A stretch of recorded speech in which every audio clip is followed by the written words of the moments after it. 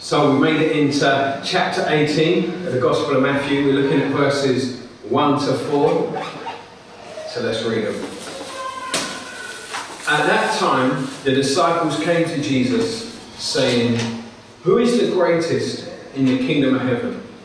And calling to him a child, he put him in the midst of them and said, "Truly I say to you, unless you turn and become like children, you will never enter the kingdom of heaven.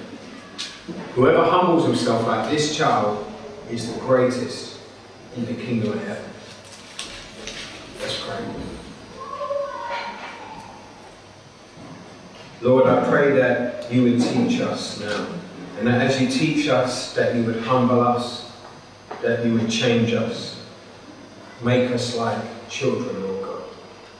Open our ears and open our eyes so we can understand your word and enable us to respond to it, Lord. Amen. Okay, so this passage here, verse 1, it says, "At that time the disciples came to Jesus, saying, 'Who is the greatest in the kingdom of heaven?'" Now, it says at that time, and if you remember, this is the time period when Jesus has revealed quite clearly that he's the Messiah. And the disciples get this now. They're like, he is the Messiah. And Jesus has also revealed with that now he is going to have to go and suffer and die. And that he will rise again 3 days later. And his disciples, his brethren, who should now be like, "Jesus, how much time have we got left with you right now?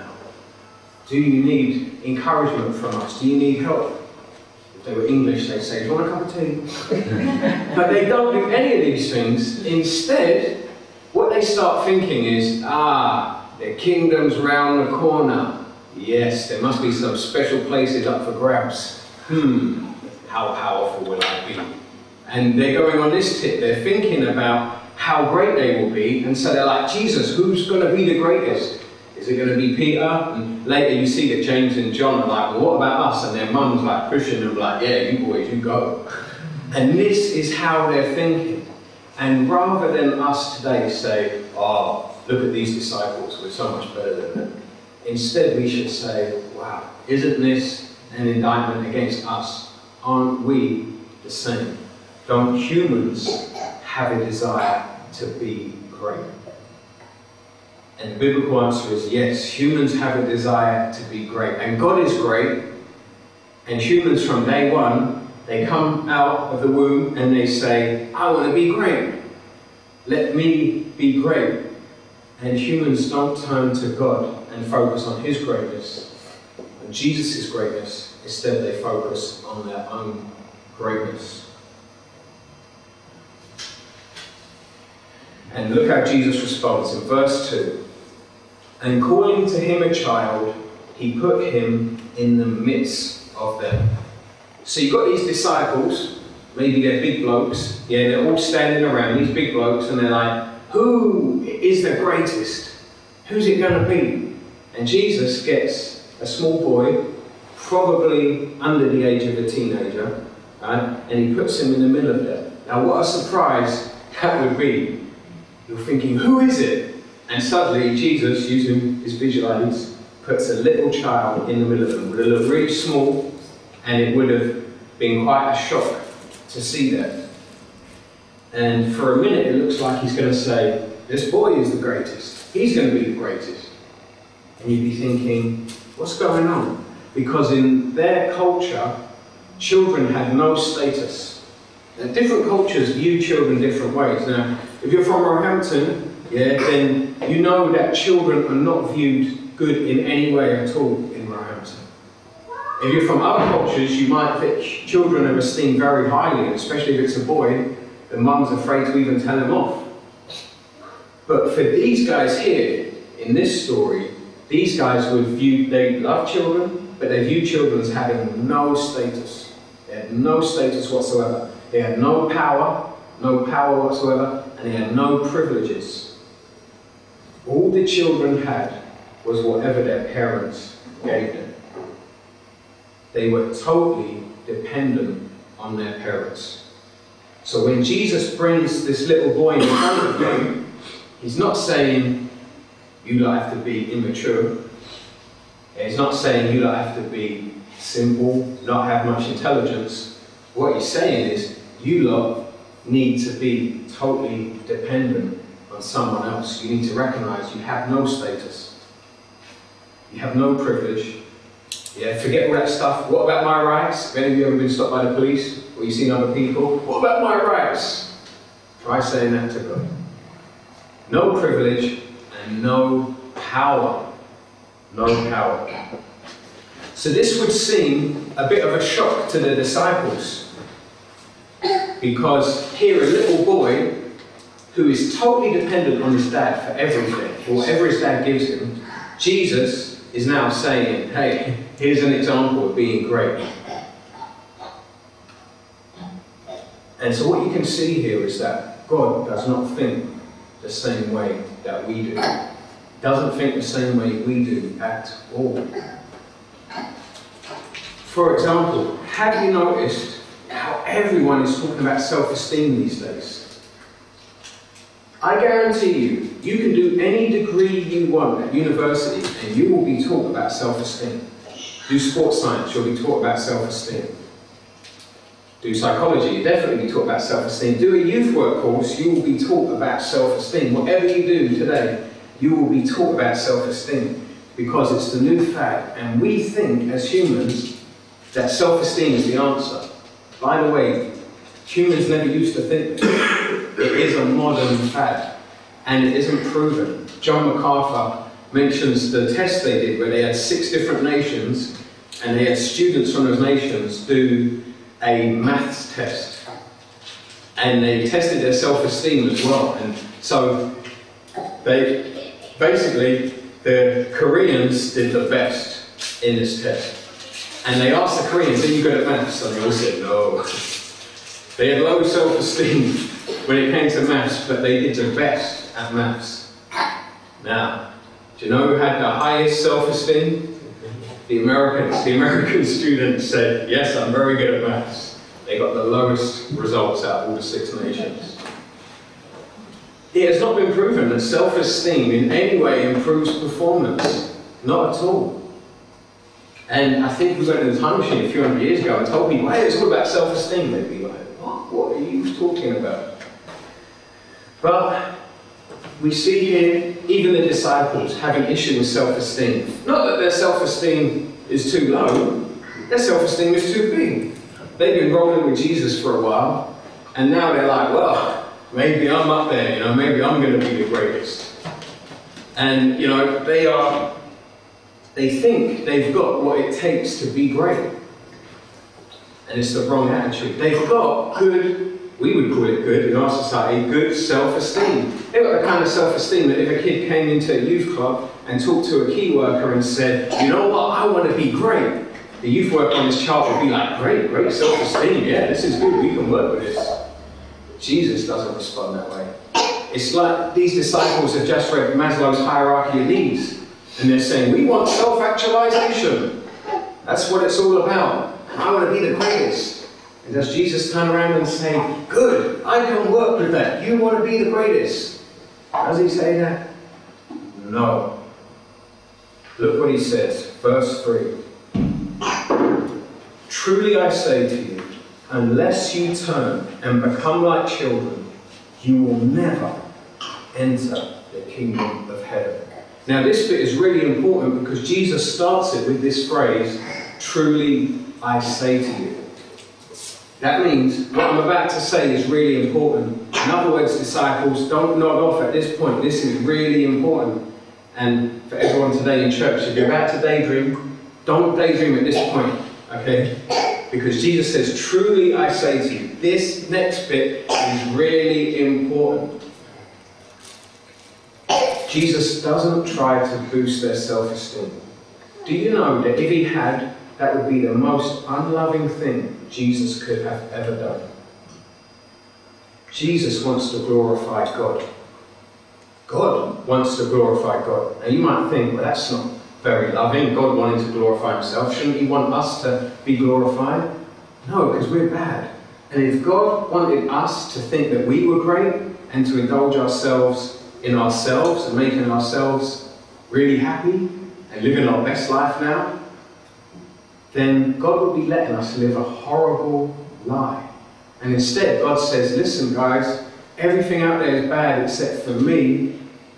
If you look on my glory, you will be blessed and you will live your best life now. If you look to me and my glory. So Jesus doesn't want to boost anyone's self-esteem. He wants you to look to the Father and see him in his glory and see Jesus in his glory. So, he says to them first, they need to turn. He says, unless you turn, if they do not turn and become like children, they will never enter the kingdom of heaven. Now let's look at this word turn. It's written in Greek originally, and it's the Greek word strepho. And in the Standard Dictionary for New Testament Greek, in Bowers Dictionary, it's written here as to experience an inward change, to turn, to change. So Bauer sees it as, when he says unless you turn, it's like saying unless you experience an inward change, you will never enter the kingdom of heaven. And in Gingrich's and Freiberg's dictionary, it's translated as be converted. Unless you be converted and become like children, you will never enter the kingdom of God. So Jesus is saying that the disciples need to change. They need to get off this self-actualization, self-esteem trip. They need to change, but inwardly. How do you do that? How do you change yourself inwardly? I don't know if any of you guys have tried that. It's hard. I remember trying when I was about 17 years old, trying desperately to change myself inwardly. It didn't work. Maybe some of you guys have had the same. Now, the point is, Jesus tells the disciples they need an inward change. They were thinking they were doing pretty good. They've been with Jesus a while. They've seen Jesus do all these miracles. They've done miracles themselves. They cast out demons. They've healed the sick. And they've given up everything to follow Jesus. And they're thinking they're pretty good at this stage. They have a very good CV. Very good CV as far as missionaries go. Their self-esteem is good. They want to be the greatest. And Jesus says, you lot need to change. Now the application here is, if you have been trying to boost your self-esteem, and if you have been desiring to be great, you need to change. We all need to change inwardly. Inwardly. You can't go on Amazon now and buy a book on how to get out of the self-esteem trip. No. You can read it, but nothing's going to happen unless you have an inward change inside. Because as humans, we want to be great. Now, maybe that sounds good to you about a change. And maybe you're thinking, yeah, change is good. I've tried a few changes in the past. Did Atkins diet, that worked quite well. Did Pilates, that worked quite well. Did a bit of Tai Chi, that was good. Yoga, helped me out. Pilates, everything, you know. And you might think, well, maybe it's like some new psychological thing to get into. But it's not, it's nothing like that, because all of those are external things that humans do to try and make themselves change. And this is an inward change.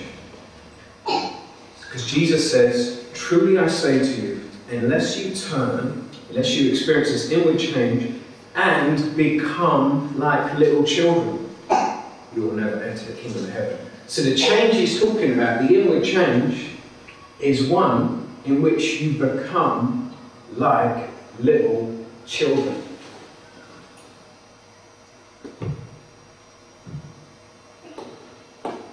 Now, what does that mean to become like children?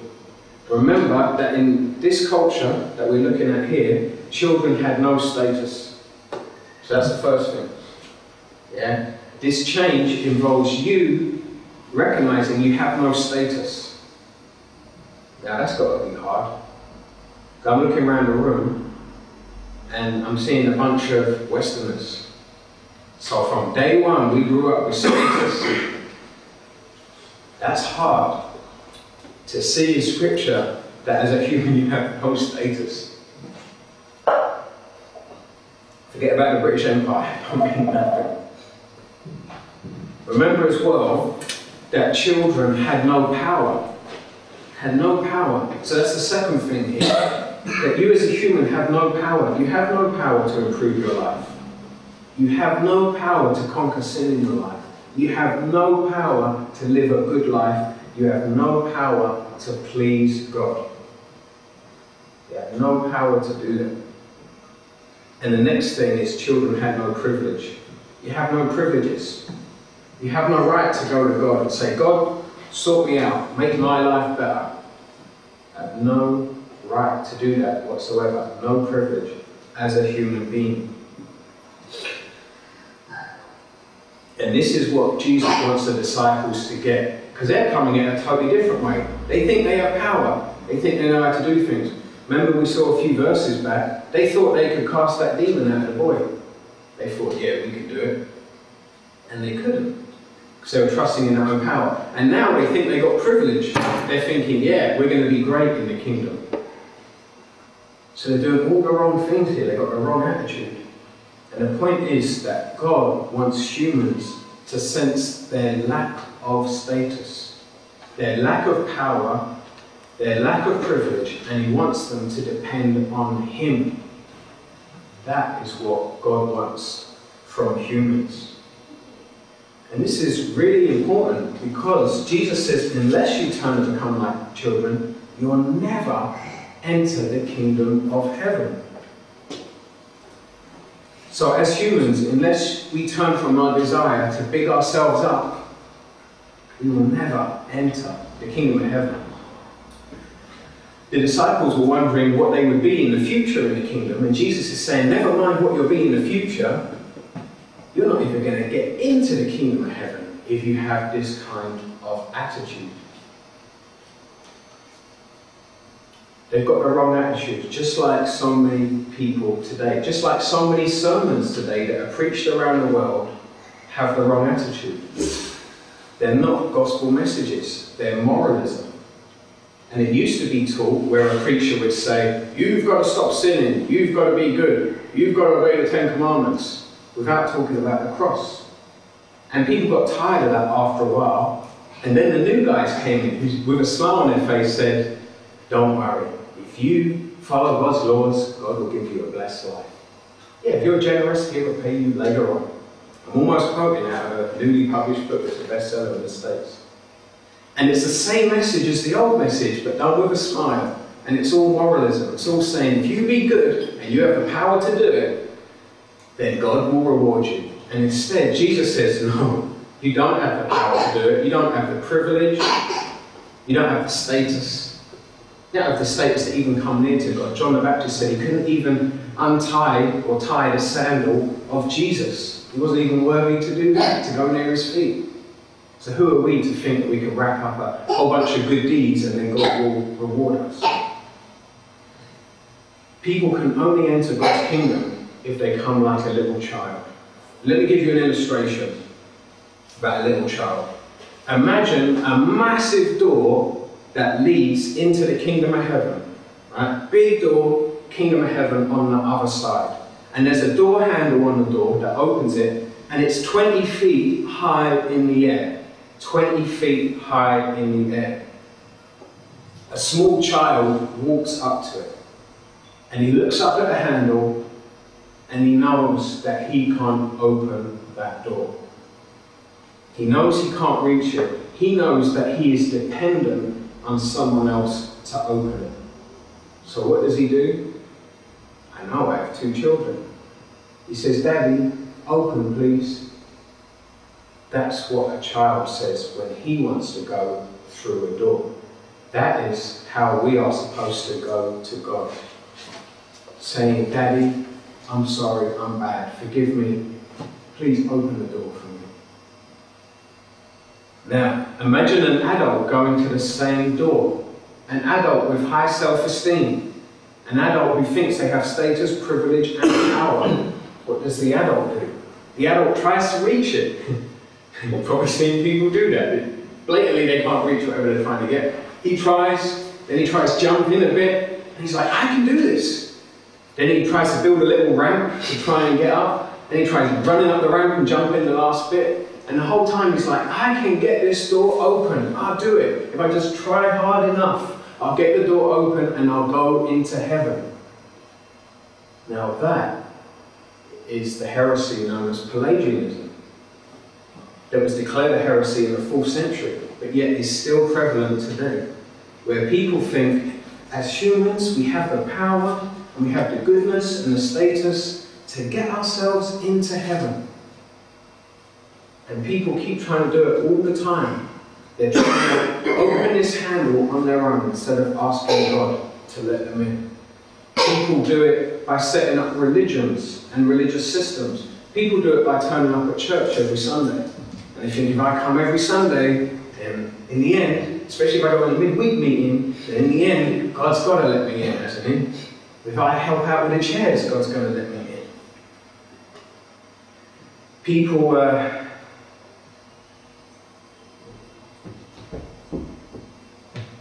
I just realised I'm not saying what's on my notes. So. Okay. But yeah, people do it all kinds of ways. People set up ways in which they try and make themselves right with God. Working for charities.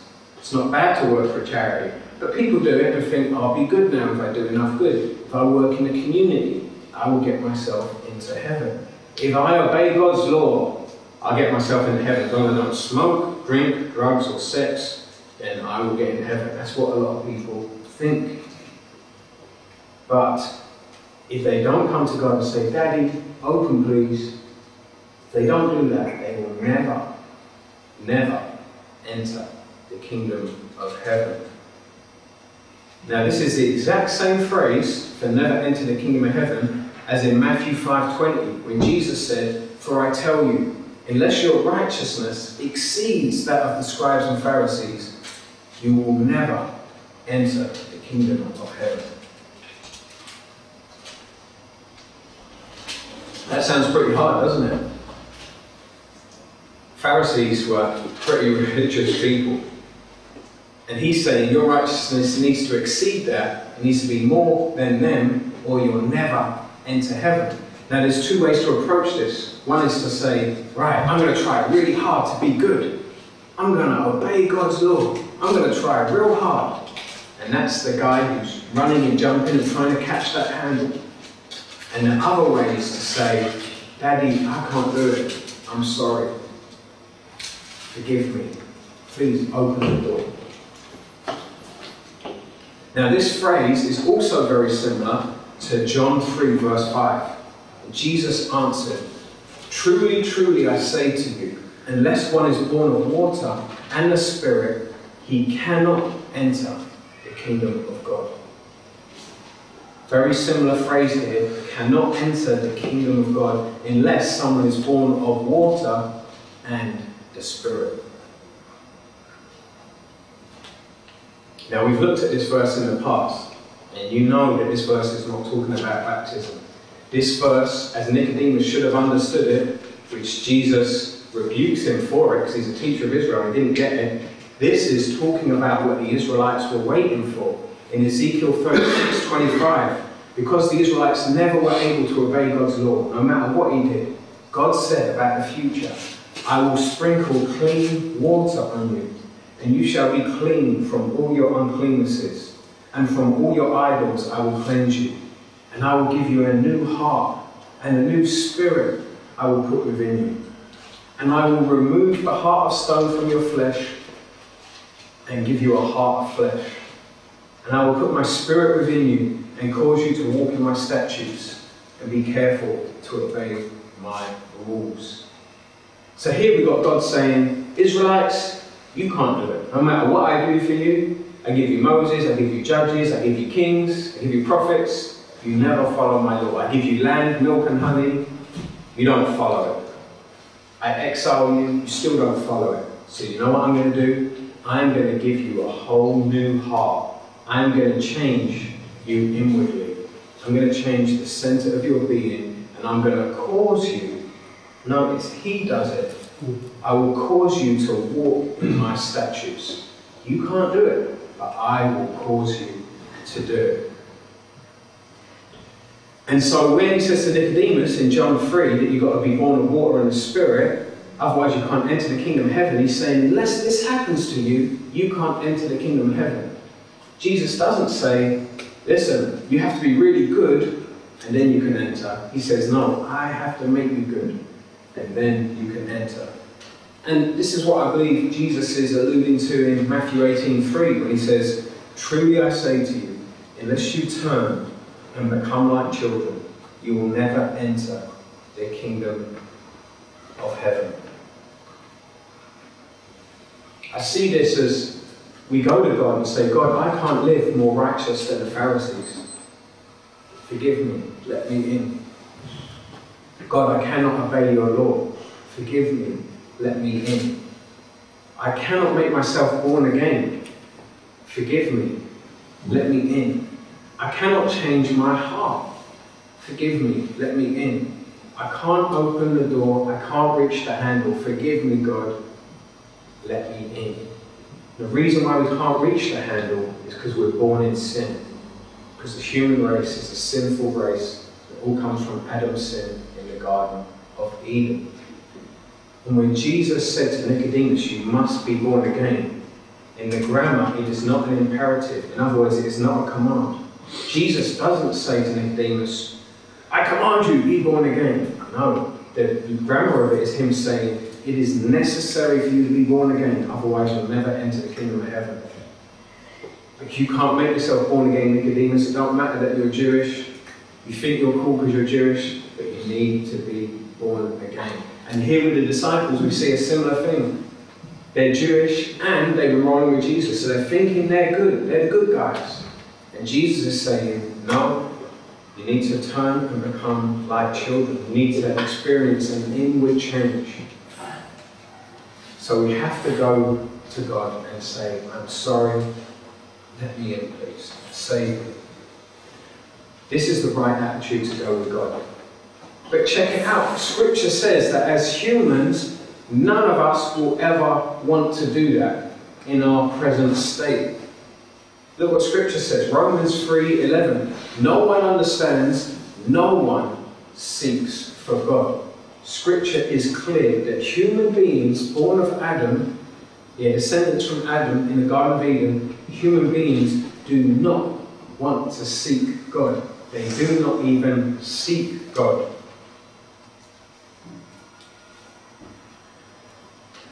They look at the door, they look at the handle, and they don't understand. And they think, I can reach it. And every time they fall on the face, they think, I'll try harder. They set up religions, they set up psychology, they set up self-help programs. They get calendars with a verse on it every day. They do yoga, they buy fair trade, they help in the community, they do a youth work course. All this because they don't understand that they can never open that door. Because they don't seek for God. They seek for anything except the true God that they have to turn to. They seek for false gods, they seek for religious experiences, but they will never want to seek for the true God. But all is not lost. Because if the story ended here, then no one would ever be saved. But God doesn't leave people this way. He gives repentance. Otherwise, no one else would get saved. Remember how originally in the New Testament, in the book of Acts, you've got Jews getting saved. Okay, at first it's just Jews getting saved, and the Jews are cool with this. They're repenting, they're turning to Jesus, and they're like, yeah, this is cool. And then Gentiles, non-Jews, start getting saved. And they're thinking, what's going on here? And look what they say in Acts 11:18. This is Jews here. And they glorified God, saying, then to the Gentiles also God has granted repentance that leads to life. Okay, first thing to notice there is, it says God has granted repentance. God has given repentance. God has given repentance to the Gentiles also. So in other words, God gave repentance to us, and now he's given repentance to the Gentiles. They didn't say, we were really smart and we repented. They said, God gave us repentance as a gift, and now he's giving it to the Gentiles. Praise God. So the point here is that God gives repentance. Let me give you another example of this from the Old Testament. 2 Chronicles chapter 30, verse 6. So Couriers went throughout all Israel and Judah with letters from the king and his princes, as the king had commanded, saying, O people of Israel, return to the Lord, the God of Abraham, Isaac, and Israel. A bit later it says, for the Lord your God is gracious and merciful, and will not turn away his face from you if you return to him. So he's saying to the people, the king is saying, turn to God. If you turn to God, he will not turn away his face from you. That's great, and that is true. But look how humans respond. Verse 10. So the couriers went from city to city through the country of Ephraim and Manasseh and as far as Zebulun. But they laughed them to scorn and mocked them. That is how humans, born of Adam, respond to the idea of turning to God. They laugh them to scorn and mock them. No one understands, no one seeks God, as it says in Romans 3. Verse 11. However, some men of Asher, of Manasseh, and of Zebulun humbled themselves and came to Jerusalem. Now you might think, aha, there's some good guys here. They humbled themselves. They could reach the handle. They entered the kingdom of heaven. But look at the next verse, verse 12. The hand of God was also on Judah to give them one heart to do what the king and the princes commanded by the word of the Lord. So the guys in Judah, they also turned to God. But why? Because the hand of the Lord is upon them. And the guys from Asher, Manasseh, and Zebulun, the hand of the Lord was also on them. We've got this word also there.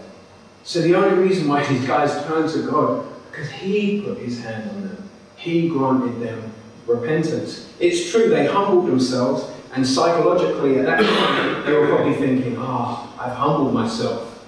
And that's often our experience. I got saved. And later we look back and we're like, no, God saved me. I was never going to turn to God.